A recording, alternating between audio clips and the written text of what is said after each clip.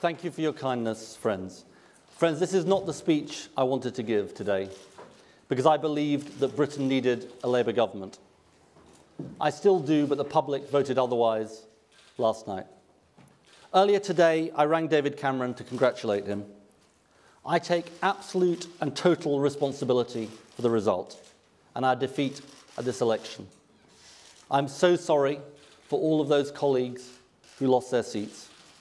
Ed Balls, Jim Murphy, Margaret Curran, Douglas Alexander, and all the MPs and indeed candidates who were defeated. They're friends, colleagues, and standard bearers for our party. They always have been, and they always will be.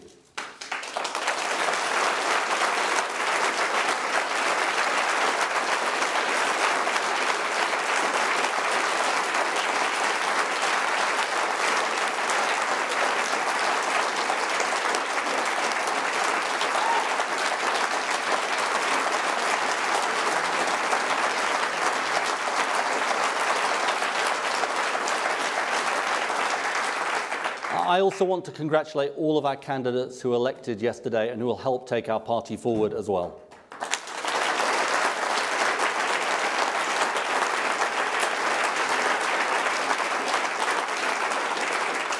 I want to thank those people who ran our campaign. It was the most united, cohesive, and enjoyable campaign I've ever been involved in.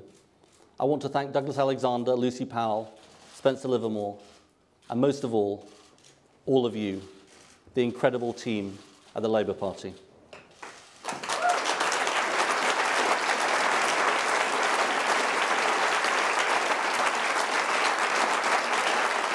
And I also today want to thank the incredible team of Labour Party members, activists, and all those people who pounded the streets over the past few months.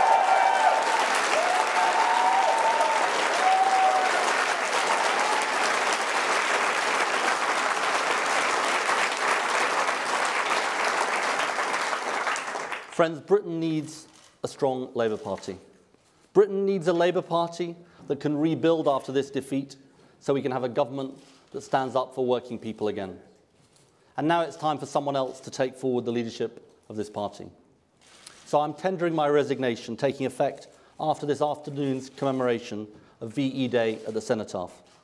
I want to do so straight away because the party needs to have an open and honest debate about the right way forward without constraint. Let me say that Harriet Harman is the best deputy leader anyone could hope for. I worked for her more than 20 years ago. I am proud to have had her as my deputy for my term of leadership.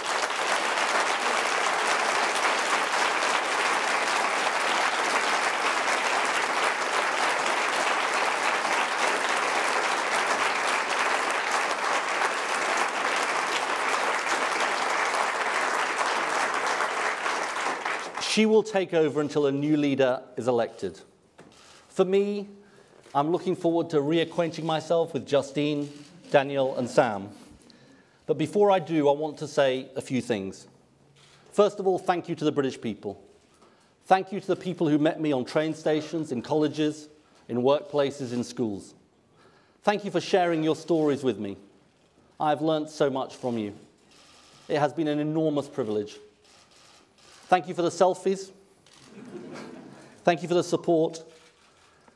And thank you for the most unlikely cult of the 21st century, Miliband.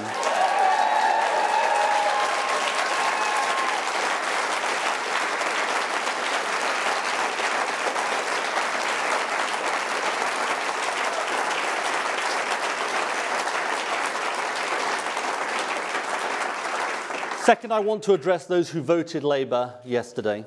Today you will feel disappointed, even bleak.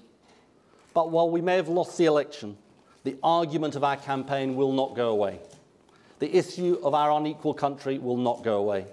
This is the challenge of our time. The fight goes on, and whoever is our new leader, I know Labour will keep making the case for a country that works for working people once again.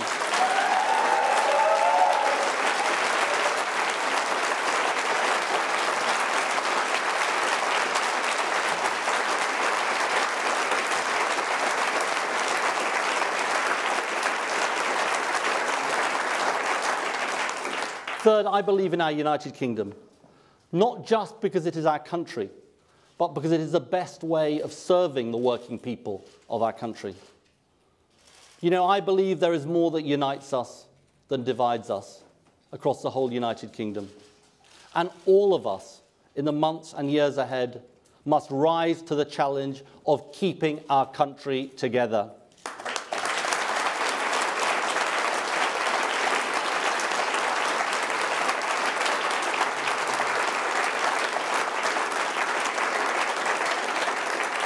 Finally, I want to say something to my party. Thank you to you. Thank you for the privilege. I joined this party aged 17.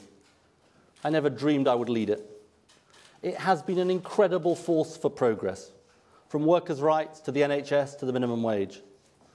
No other party in British politics can boast these achievements. And yes, it will be a force for progress and change once again. And to all the Labour Party members, you're the most loyal, supportive, amazing people. I thank all of you today. I am truly sorry I did not succeed. I've done my best for nearly 5 years. Now you need to show your responsibility. Your responsibility, not simply to mourn our defeat, but to pick yourself up and continue the fight. We've come back before, and this party will come back again.